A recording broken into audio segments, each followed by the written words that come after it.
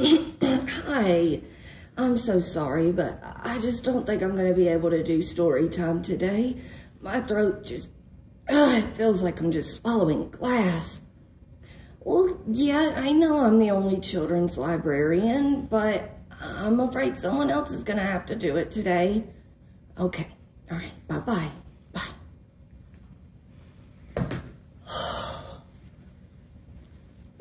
Okay, I'm ready.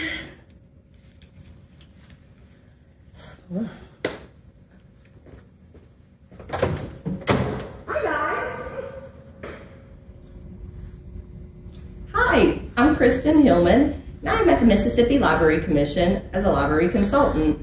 I've also been a youth services supervisor, so I've done my fair share of story times, and I know how scary it can be when you have a situation like that, where you have somebody out, but you don't have a children's librarian. So not to worry, we are going to show you how to do a simple, easy story time that you can definitely use for all your patrons or your story time programs. But before we get started, there's 4 things you need to know to have a great story time program. The first one is the theme. The theme of your story time is the big idea, or it's going to be what your story time's about. It could be dinosaurs, it could be frogs, it could even be manners or taking care of yourself. The possibilities for a theme are endless, as long as they're age appropriate to the grade level or the age level you're trying to serve. The second part of a story time, and this may seem a little obvious, are the books. You definitely need books in your story time program because that's the basis of what you're doing. But for different age groups, such as toddlers and babies, I recommend just doing about 2 books. Their attention levels are a little bit different than preschool and older kids, so we want to keep it short and simple for them, but they also enjoy reading. The third thing you're going to want for your Storytime program are songs. Songs are extremely important because they break up the monotony of the books. If you ever try to read 2 or 3 books in a row to a child, they're going to get a little hazy-eyed and they're going to get a little bored. The songs help break up that monotony, and they really help the kids take a brain break from each of those. It doesn't have to be a song either. It could be a chant, it could be a rhyme, it could be a dance, or just a silly thing you say like a tongue twister. The fourth and final thing you're going to need for Storytime Magic is your craft or your activity.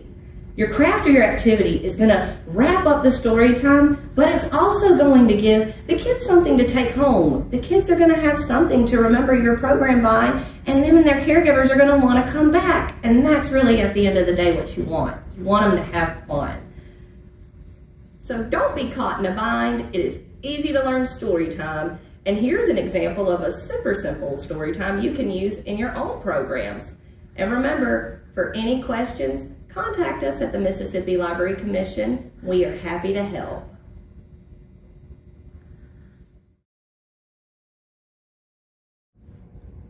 Hello everyone, and welcome to Storytime. Now, I don't know if any of y'all like flowers, or do you like to eat food at all? I bet you do. Well, do you know food actually comes from pollinators?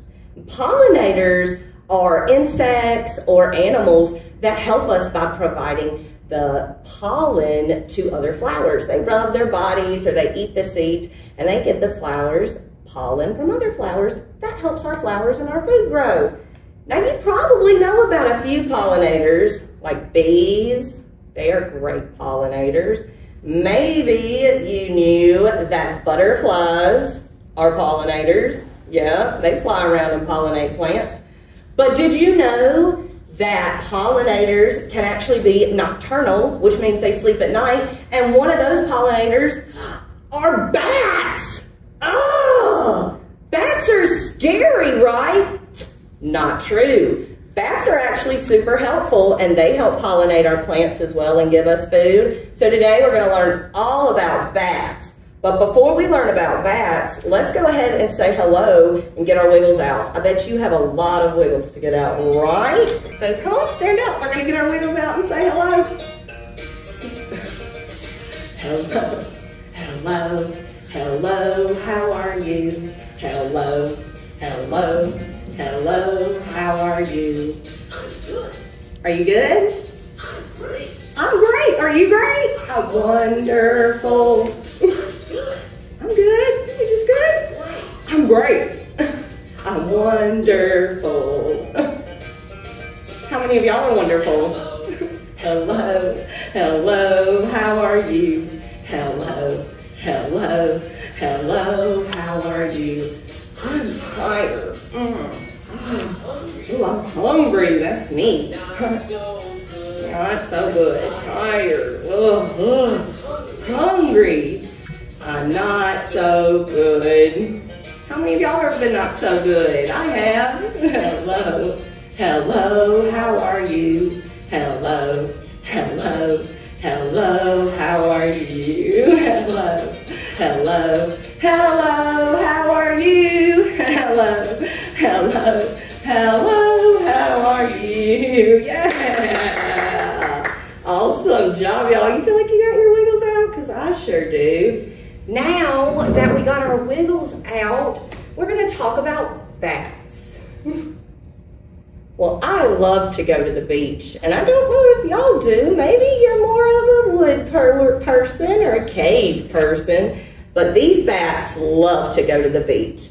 This book is called Bats at the Beach by Brian Lies. Look at that bat already at the beach playing in the water. Sun slips down and all is still, and soon we can't tell sky from hill. Now from barn and cave and rafter, bats pour out with shrieks of laughter. The rising moon can grow no fatter as sky lights up with gleeful chatter. Quick, call out, tell all you can reach. The moon is just perfect for bats at the beach. Soon we've got our buckets, our trowels, our banjos, blankets, books, and towels strapped on our backs and under our wings. Have we forgotten anything? They kind of take the same thing we do to the beach, don't they? Buckets and towels.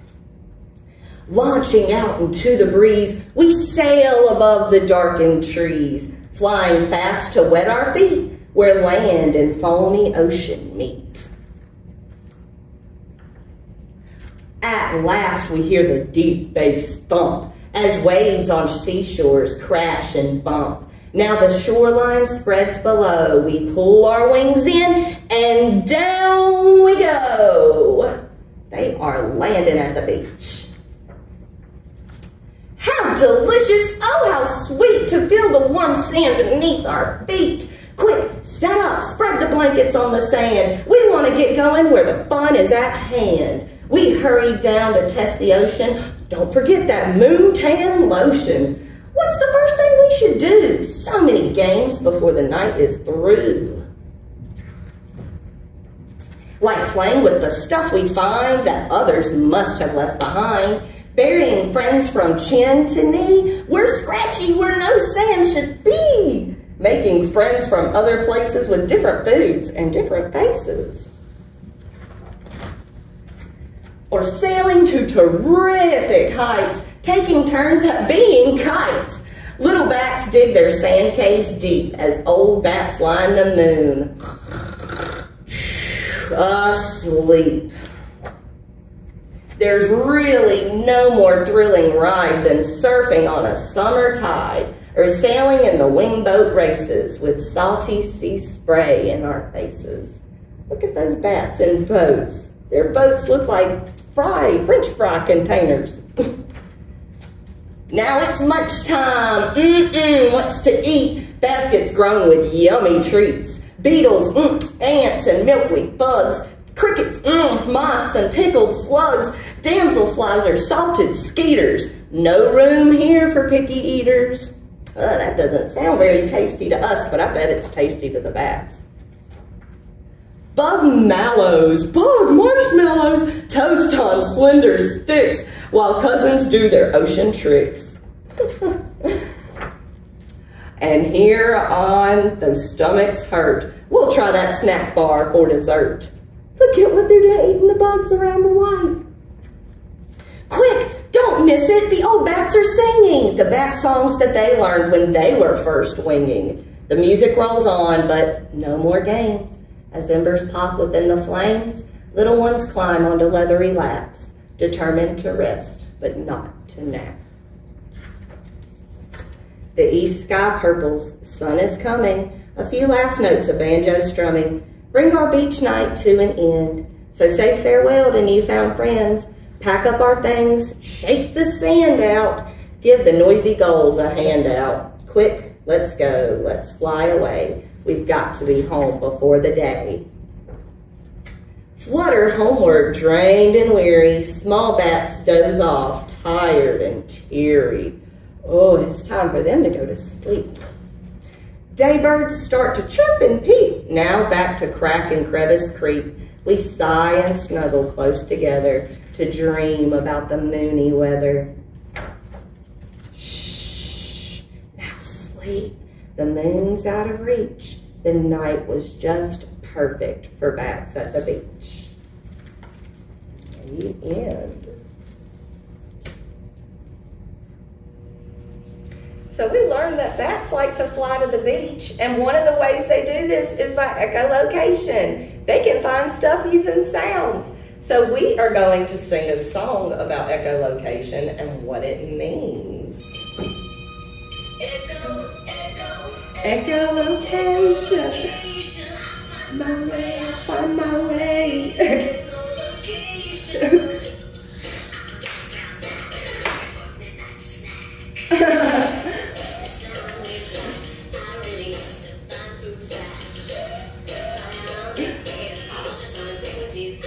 I can hear.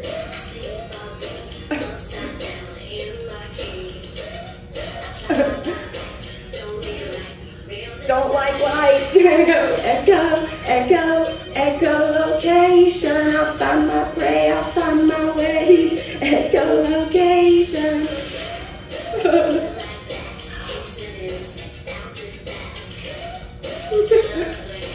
Dance! You can wiggle it too. Echo, echo, echolocation. I'll find my prey, I'll find a way. Echolocation. Echo, echo, echolocation. I'll find my prey, I'll find my way. Echolocation. Yeah! So echolocation is a technique that bats use when they want to find their food or when they want to find flowers to pollinate, food to pollinate, and they use that by calling out in little chirps and they listen with their ears. Pretty cool, right? So we're going to read about one more bat. I think y'all are going to really like this story because this is about a little bat who's just trying to find her way. This is called Stella Luna by Janelle Cannon. Look at her, she is a little bat.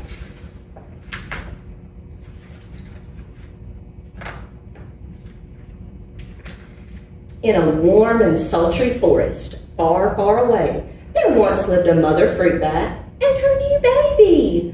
Oh, how Mother Bat loved her soft, tiny baby. I'll name you Stella Luna, she crooned.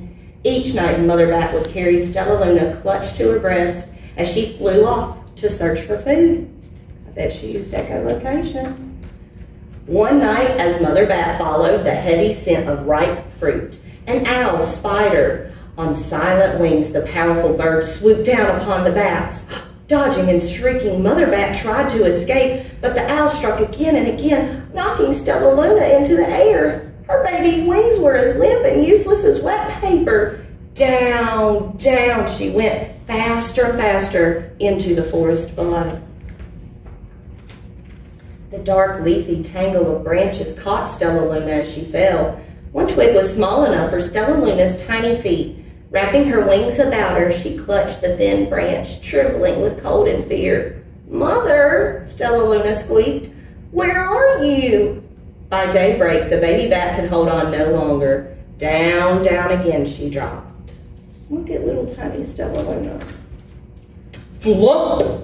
Stella Luna landed headfirst in a soft, downy nest, startling the three baby birds who lived there. Stella Luna quickly clambered from the nest and hung out of sight below it. She listened to the babble of the three birds. "What was that?" cried Flap. "I don't know, but it's hanging by its feet," chirped Flitter. "Shh, here comes Mama," hissed Pip. Many, many times that day, Mama Bird flew away, always returning with food for her babies. Stellaluna was terribly hungry, but not for the crawly things Mama Bird brought. Oh no! Finally, though the little bat could bear it no longer, she climbed into the nest, closed her eyes, and opened up her mouth. Plop! In dropped a big green grasshopper. Stellaluna learned to be like the birds. She stayed awake all day and slept all night. She ate bugs even though they tasted awful. Her bat ways were quickly disappearing, except for one thing. Stellaluna still liked to sleep hanging by her feet. Once when Mama was away, the curious baby birds decided to try it too. When Mama Bird came home, she saw 8 tiny feet gripping the edge of the nest.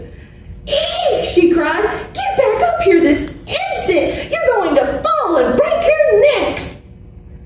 Have y'all ever heard your mom or dad or caregiver say that to you? I know I have. The birds clambered back into the nest, but Mama Bird stopped Stellaluna. "You are teaching my children to do bad things. I will not let you back into this nest unless you promise to obey all the rules of this house." Stellaluna promised. She ate bugs without making faces. She slept in the nest at night, and she didn't hang by her feet. Stellaluna behaved as a good bird should. But is she a bird? All the babies grew quickly. Soon the nest became crowded. Mama Bird told them it was time to learn to fly. One by one, Pip, Flitter, Flap, and Stellaluna jumped from the nest. Their wings worked! I'm just like them, thought Stellaluna. I can fly too! How embarrassing! Oh no, what did she do? Pip, Flitter, and Flap landed gracefully on a branch, and Stellaluna tried to do the same. Oh no, she didn't get it right. I will fly all day, Stellaluna told herself. Then no one will see how clumsy I am. She's gonna practice. The next day, Pip, Flitter, Flap, and Stellaluna went flying far from home. They flew for hours, exercising their new wings. The sun is setting, warned Flitter. We had better get home or we'll get lost in the dark, said Flap. But Stellaluna had flown far ahead and was nowhere to be seen. The 3 anxious birds went home without her. All alone, Stellaluna flew and flew until her wings ached and she dropped into a tree. I promised not to hang by my feet, Stellaluna sighed. So she hung by her thumbs and soon fell asleep. She didn't hear the soft sound of wings coming near her. Poor Stellaluna. Hey, a loud voice said. Why are you hanging upside down? Stellaluna's eyes opened wide. She saw a most peculiar face. I'm not upside down. You are, Stellaluna said. Ah, but you're a bat. Bats hangs by their feet. You're hanging by your thumbs, so that makes you upside down, the creature said. I'm a bat. I'm hanging by my feet. That makes me right side up. Stellaluna was confused. Mama Bird told me I was upside down. She said I was wrong. Wrong for a bird maybe, but not a bat. More bats gathered around to see the strange young bat who behaved like a bird. Stellaluna told them her story. You ate bugs, stuttered one. You slept at night, gasped another. How very, very strange, they all murmured. Wait, let me look at this child. A bat pushed through the crowd. An owl attacked you? She asked. Sniffing Stellaluna's fur, she whispered, You are Stellaluna. You are my baby. You escaped the owl, cried Stellaluna. You survived? Yes, said Mother Bat as she wrapped her wings around Stellaluna. Come with me and I'll show you where to find the most delicious fruit. You'll never have to eat another bug as long as you live. They're reunited. But it's nighttime, Stellaluna squeaked. We can't fly in the dark or we're going to crash in the trees. We're bats, said Mother Bat. We can see in the darkness. Come with us. Stellaluna was afraid, but she let go of the tree and dropped into the deep blue sky. Stellaluna could see. She felt as though rays of light shone from her eyes. She was able to see everything in her path. Ooh, soon the bats found a yummy mango tree, and Stellaluna ate as much of the fruit as she could. I'll never eat another bug as long as I live, cheered Stellaluna as she stuffed herself full. But I must tell Pip, Flitter, and Flap. The next day, Stellaluna went to visit the birds. Come with me and meet my bat family, said Stellaluna. Okay, let's go, agreed Pip. They hang by their feet and they fly at night, and they eat the best food in the world, Stellaluna explained to the birds on the way. All the birds flew among the bats, Flap said. I feel upside down here. So the birds hung by their feet. Wait until dark, Stellaluna said excitedly. We will fly at night. When night came, Stellaluna flew away. Pip, Flitter, and Flap leapt from the tree to follow her. I can't see a thing, yelled Pip. Neither can I, howled Flitter. Eee, shrieked Flap. They're going to crash, gasped Stellaluna. I must rescue them. Stellaluna swooped about grabbing her friends in the air. She lifted them to a tree, and the birds grasped a branch. Stellaluna hung from the limb above them.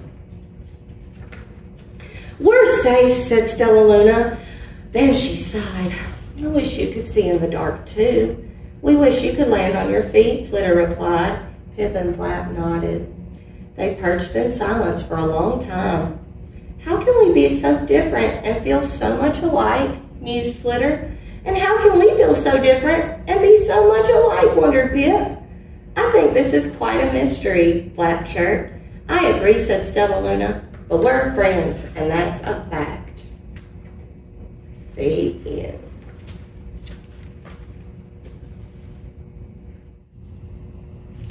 Did you notice in the book how Stellaluna slept at nighttime and her bird friends slept during the day? Well, that's because Stellaluna sleeps at nighttime. She's nocturnal.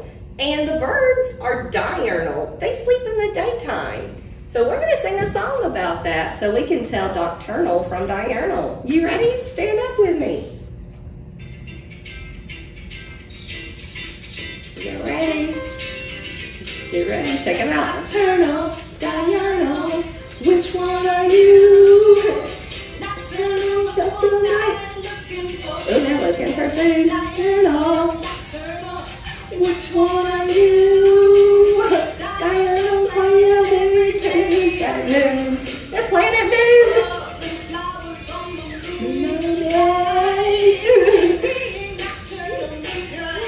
At night. Oh, I'm in bed. Ooh, diurnal. Nocturnal, diurnal. Which one are you? Nocturnal, diurnal. They're looking for food. Diurnal. They're playing noon. Yay! Awesome job.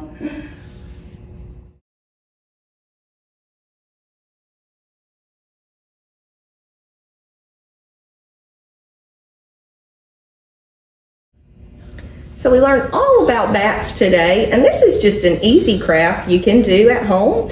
And there's so many things you can use at home that you don't have to pay for, like toilet paper rolls. So today we're gonna make a toilet paper roll bat. And just like Stellaluna, bats don't sleep like this. They sleep upside down. So we're gonna have our bat sleep upside down too. Here's what you'll need to get started. You're going to need a pair of scissors.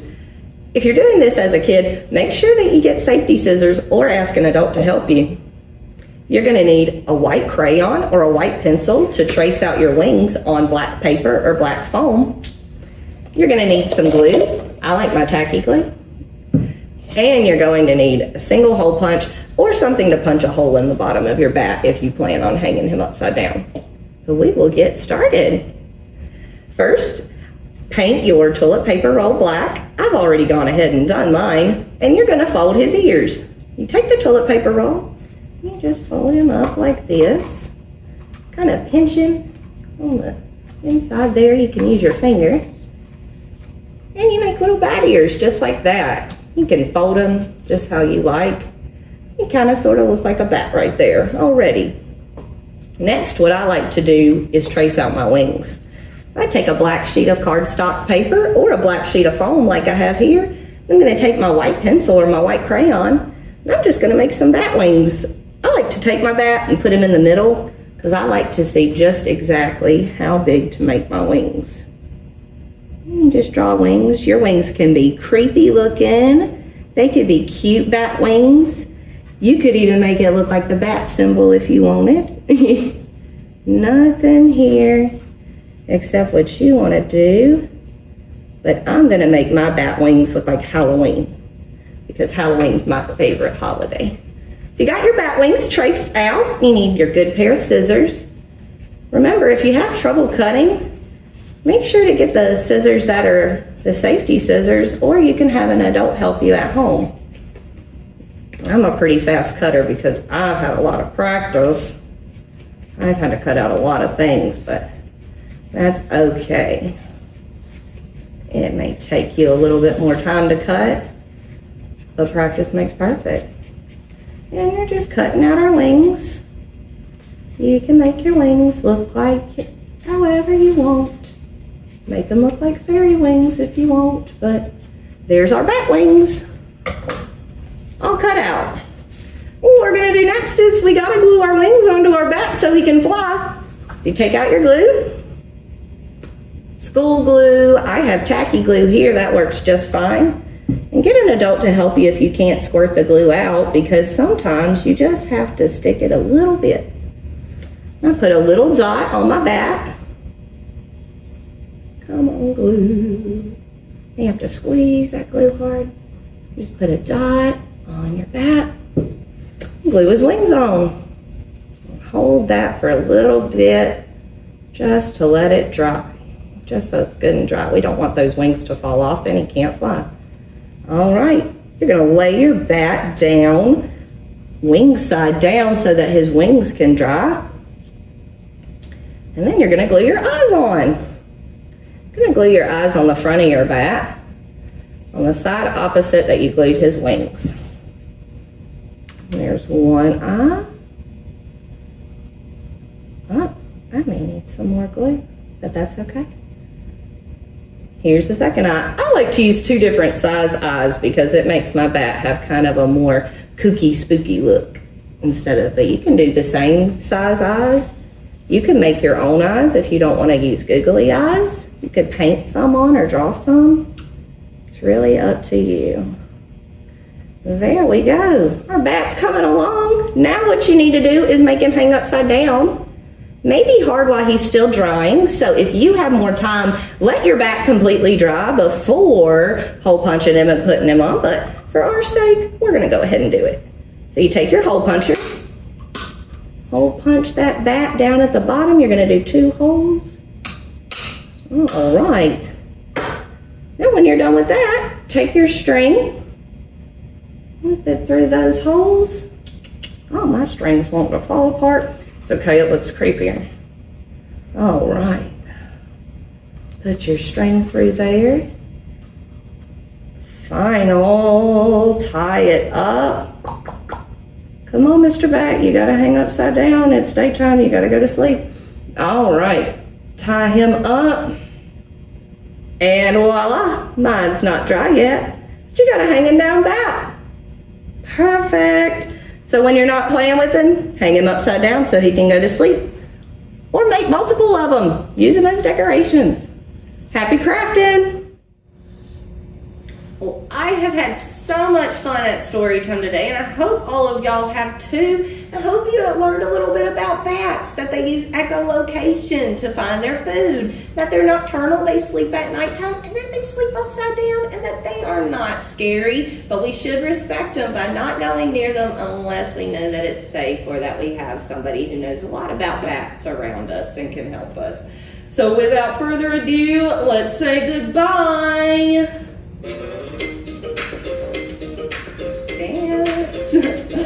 See you later, alligator. See you later, alligator. In a wild crocodile. In a wild crocodile. Bye-bye, butterfly. Bye-bye, butterfly. Toodaloo, kangaroo. Toodaloo, kangaroo. Time to go, buffalo. Time to go, buffalo. Give a hug, ladybug. give a hug, ladybug. Lowercase jellyfish. Lowercase jellyfish.